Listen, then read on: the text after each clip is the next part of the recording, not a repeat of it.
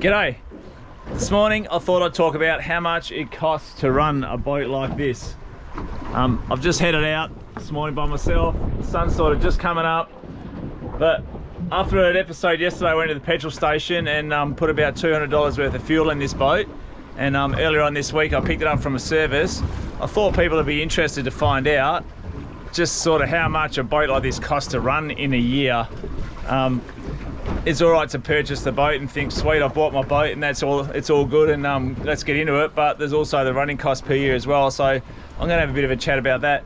But to start off with, I'm going to get a couple of baits in the water. I'm hoping to see if I can get myself a King George whiting. So I'll get set up and then we'll have a bit of a chat once I get a few lines in the water.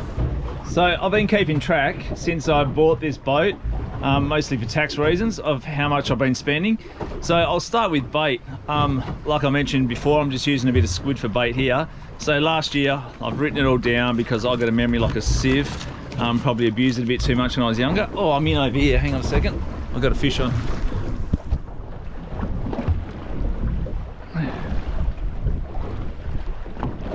Again, nah. Take that back. Had a few bites. Yeah, I think I abused my brain a little bit too much when I was younger, but you know, we're all young once. So I've kept track of my spending over the last year for tax reasons. So this pretty much is a tax year, I guess. So spending on bait, all up on bait, I've spent $380 myself. $380, it's quite a bit really when you think about for dead fish, but I spent $380 on bait in a year. But when you add to that what Jack brings, every time Jack comes along with me, he brings handfuls of bait with him as well, and bags of bait for Burley. So I'd say you probably double that. Let's call it $700 for bait in a year. Easily $700 worth of bait. Sometimes we fish with lures and soft plastics, but we've always got bait with us. And yeah, so there you go, grand total of about, probably between myself and Jack in a year, $700. Well, that didn't take long. That was first drop. I've got something on.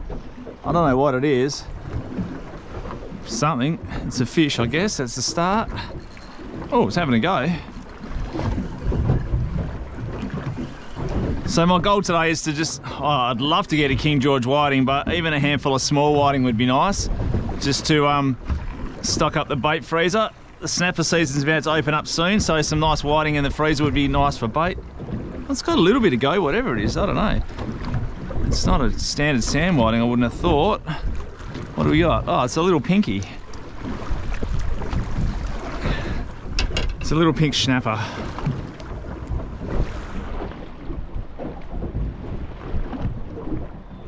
Little guy, there you go. So I'm just fishing this tiny little bait. It's a, I don't even know what you call it. It's basically just a big ball sinker for a head and these tiny little hooks at the, nobody thinks I'm fishing for snapper or jewfish. Have a look at the size of these hooks. They're very small. I'm just putting on a little bit of squid. A little strip of squid on the end here and dropping it down. My goal is whiting. I'm not fishing for demersals if anyone starts.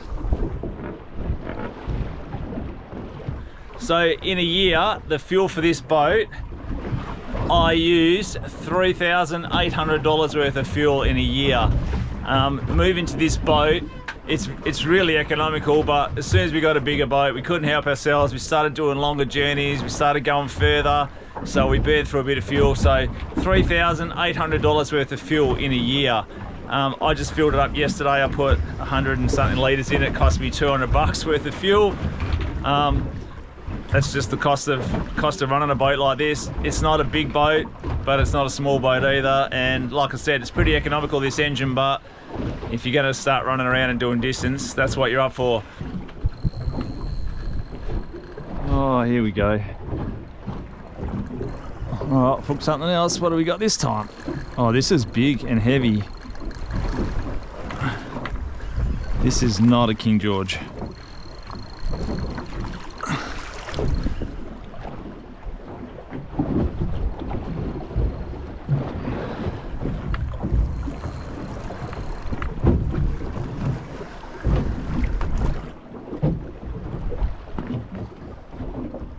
The fuck?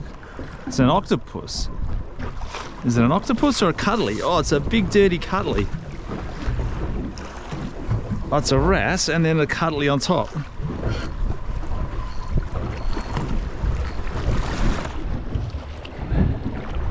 Huh. There you go. So I caught this wrasse and old mate Cuttlefish came after him. I'm not bringing that cuttlefish on board. Last time I brought one of those on board, the amount of ink all over my boat, it took me bloody weeks to clean it. We thought it was a good idea and we'll use him for bait and whatever else. Not a good idea. Not a good idea at all. There was ink everywhere. Okay, change plans. All I'm getting is the who's who of the wrasse kingdom off the bottom here today. Not what I really came here for. I'm on the wrong ground and I really can't be bothered looking for the right stuff. So I've tied on a few lures. Got a little Helco Trembler on this one here. And on this side here, I've got a little Christmas tree skirt that I caught the tuna on the other day. Oh, there it is in the sun. The Christmas tree skirt. So the plan is I'm going to pull the anchor up, start trolling back towards home and see if I can't pick myself up a tuna. Before I do that, let me talk about insurance. Insurance for this boat I think cost me $1,050 per year. So there's insurance, $1,050 per year for this boat. Obviously depending on the price of your boat, size of your boat and a lot of other factors would depend on how much your insurance is, but mine's with Club Marine and it's $1,050 a year. Lures are out and we're trolling. So like I said before, I actually picked this boat up this week. I had it in for a service. So that was my 200-hour service, and the 200-hour service cost $1,300, so $1,300 for a 200-hour service. I'm not sure what they do for that. Change the oil, change the impeller, check things over. But there you go, $1,300 for a 200-hour service. So I'm doing, you know, over 100 hours a year. Whoa, what was that? Thought one of my lures went off for a second there. I'm doing over 100 hours a year, so it soon adds up when you got to get your servicing done a couple of times a year. But that's fishing, you got to do what you got to do. So last year I don't spend a lot of money on tackle, to be fair. I've pretty much narrowed down what I use and what I don't use over the years. These birds, see these mutton birds behind me that will follow me? Keep diving on my lures, I hear them go off and I keep thinking I've got a fish on. Stupid birds. Oh, I suppose if the birds sing, it looks like a bait fish. Hopefully the fish do too. I've narrowed down my tackle to the bare minimum. Basically, I use hooks. Basically, I just buy hooks and bait. So last year I spent $1,200 on tackle, included in that was one fishing rod and one fishing reel. I bought my Saltus reel, the one over there, and a rod in that as well. But yeah, $1,200. Basically all I spent on tackle was a couple of packets of hooks, 7/0 hooks. I'm lucky enough that I get a bit of stuff given to me. Shout out to Snapbait Tackle, Berserker Tackle, and numerous others that send me out a bit of stuff throughout the year. So when it comes to lures and so forth, my brother's Tackle hooked me up with some soft plastics. When it comes to lures, I've pretty much got all that covered. I've got bags and bags of that stuff in the front of the boat here, so I don't really buy that. All I really buy is hooks. The odd reel, maybe once a year I'll buy myself a new reel, but I don't really spend a huge amount on tackle. So $1,200 was my bill for tackle this last financial year. I've got a couple of purchases coming up. I'm thinking of buying a heavier outfit, so I'm sure that my next financial year will probably be over the top of that again, but I don't know, $1,200 I think is pretty light on for tackle. Maybe I should up the spending a little bit. I'll have to talk to the Minister of Finance about that. So apart from my fuel, my bait, my tackle, insurance, servicing, I mean, there's always little odds and sods that you're buying for the boat. I don't know, a clip here, a little piece of rope there, a fender here and there. So I've spent about $800 on bits and pieces for the boat. To be fair, this was a brand new boat last year, so there was a lot of little bits and pieces that I needed to buy, or just small adjustments that I wanted to make to suit it to myself. So little bits and pieces. I spent about $800 last year on bits and pieces. apart from that, I mean, I'm sure there's other stuff I buy. I buy coffees when I come out fishing. I bring out muesli bars and I buy bottles of water to stick in the front of the boat, but that's kind of all. I don't really count that as being. Oh, hang on a minute, what's going on here? Oh, I've got a bird. Stupid bird. Why, Mr. Mutt Bird? Why must you be?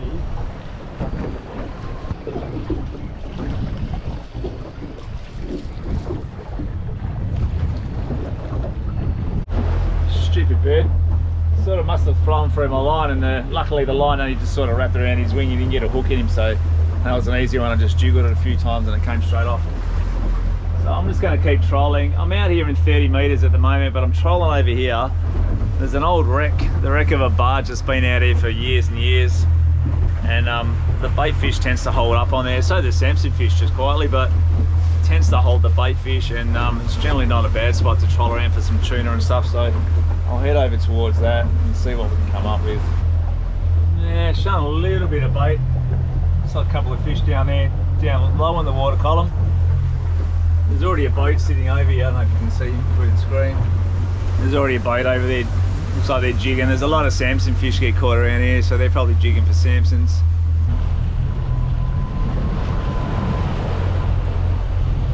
Oh, I'm in. Hang on.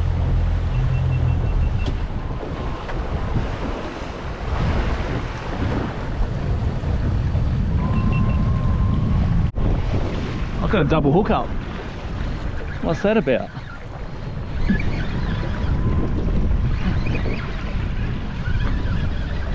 Do you want to grab that one?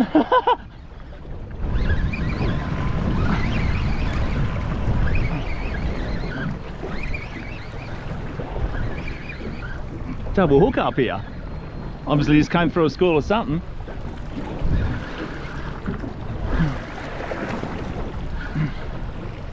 What do we got here?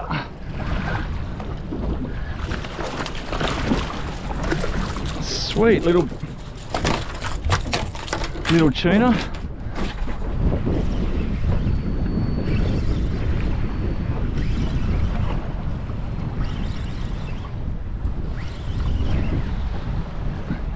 If I'm not mistaken, that is Maddie's out fishing over there.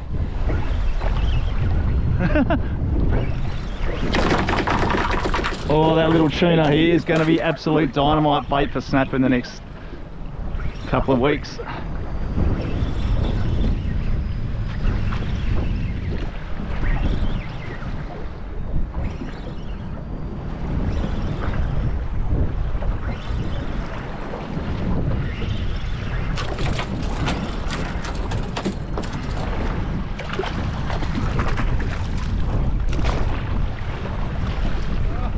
How you going? Yeah, not bad, eh? Getting any sambos? No, we're just trying this wreck now. See if we can get one up. Seems like there's a few tuna around. Yeah, right, we had a trawl on the way out. Only just there. As soon as I hooked them, was right there. First ones this morning. Yeah, right. Must be hanging around. Yeah, are they all stacked up on the wreck, are they? Yeah. Oh, sick. What a sweet little fish. Little skipjack tuna. He'll make a great snapper bait. I'm going to whack him straight on ice. I'll just do another pass over the wreck here, see if I can't get another couple. I'm not going to crowd these guys because they're trying to jig the wreck, so I'll give them some space. You can see there was a bit of bait holding in the area, and then kaboom, straight on. As soon as you find the bait, you find the fish. It's that simple. I'm not going to crowd these guys. They're trying to jig the wreck. See them over there. Young Maddie's out fishing. I'll put a link up down below to check out her stuff. Very keen young lady who is as keen as anyone I've seen. Check her out. So if the little jelly beans are there, I'm sure the bigger ones are around as well. So I'll have another few laps around here. See if I can't troll another one. See if I can troll a bigger one up. I know it's pretty common for the bigger yellowfin tuna to hang around out here as well. I've actually caught a few out here in the years gone by. But I'm actually happy with that little yellowfin, with that little one. Oh, here we go again. There's some more showings on the sound down there, down low. Well, here we go again. think we got doubles again here. That other one, yeah, the other one's in too. Wow. So when you go over the school, they really want it. Double or nothing. Oh, here we go. This one's getting a little angry. Oh, I think he just got off this one. Oh no, he's still there, still there. Okay, where is he? Is he over the top of that one? Yeah. Let's go.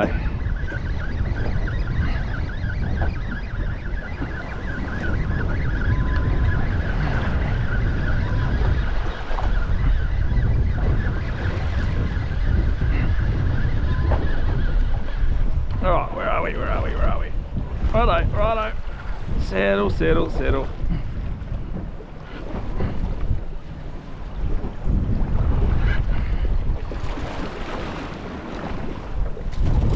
Jelly beans.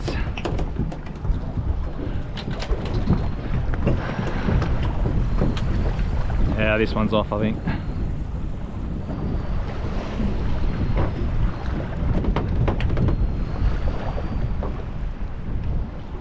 So there you have it. I spend a rough calculation, probably about $7,000 a year to keep this boat on the water. For me, I can justify it, no worries, because I use the hell out of this boat and I get a hell of a lot of hours on the water, so my costs are probably going to be a bit more than the average bloke who doesn't use their boat quite as much as me. But for me, this is what I do. I don't care, I'll spend it. I'd spend twice that if I had to, because this is what I like to do. I just love being out in the ocean. Have a look at it. Rough, calm, storms, sunny, raining, I don't care. I just love being out here. I love the energy I'll get from the ocean, and I'll still be out here. If you like my videos, stay tuned, and I'll see you in the next episode, where hopefully coming up soon we'll be able to put those tuna to good use as bait and start catching some decent eating fish. Thanks everyone for watching, and I'll see you in the next episode.